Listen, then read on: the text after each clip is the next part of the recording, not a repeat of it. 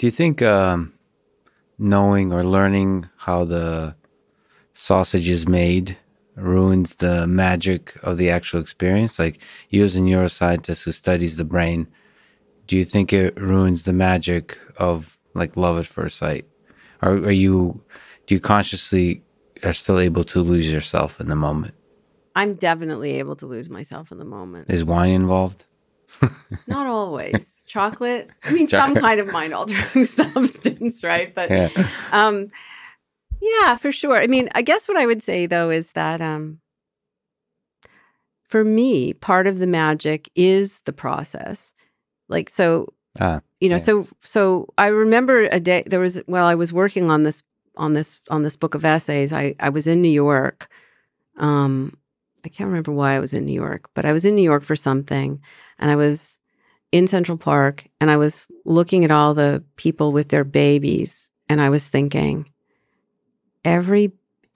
each one of these, there's a tiny little brain that's wiring itself right now, and I felt in that moment, I was like, I am never going to look at an infant in the same way ever again.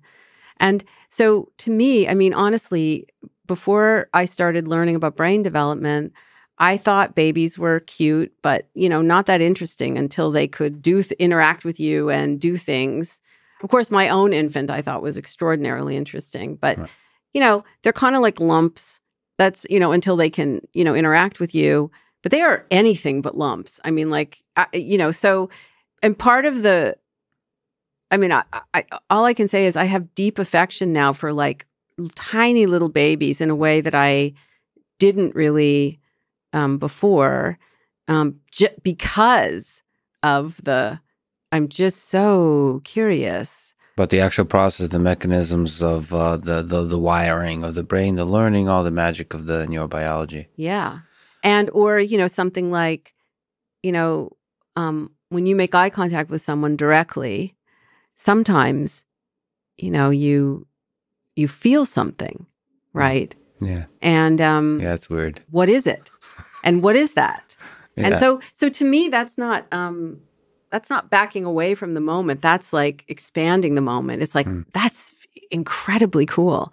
When I was, I'll just say that when I was in graduate school, I also was in therapy because it's almost a given that you're going to be in therapy yourself if you're going to become a therapist. And I had a deal, with my therapist, which was that I could call time out at any moment that I wanted to, as long as I was being responsible about it.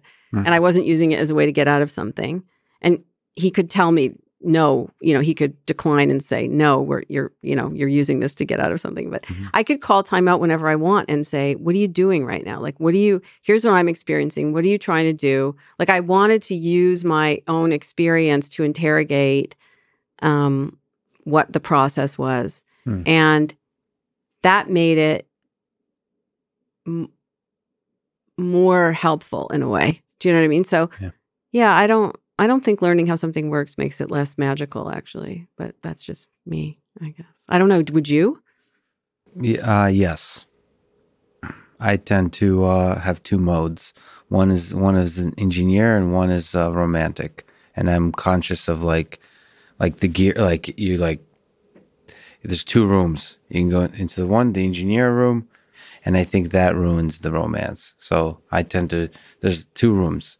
One is the engineering room. Think from first principles. How do we build the thing that creates this kind of behavior? And then you go into the romantic room where you're like emotional. It's a roller coaster. And then you're, the thing is, let's take it slow. And then you get married the next night. You're just this giant mess, and you write a song, and then you cry, and then you send a bunch of texts and anger and whatever. And somehow you're in Vegas, and there's random people, and you're drunk and whatever, all that, like in poetry, and just mess of it, fighting. Yeah. That's not. Those are two rooms, and you go back between them. But I think the way you put it is quite poetic. I think you're much better at adulting with love than perhaps I am, because there's a magic to children. I also think like of adults as children. It's kind of cool to see it's a cool thought experiment to look at adults and think like that used to be a baby, and then that's like a fully wired baby, and it's just walking around pretending to be like all serious and important, wearing a suit or something. But that used to be a baby. And then you think of like the parenting and all the experiences they had. Like it's cool to think of it that way. But then I start thinking of it like from a machine learning perspective. But once you're like the romantic moments, all that kind of stuff, all that falls away. I forget about all that. I don't know. I That's mean, the Russian thing.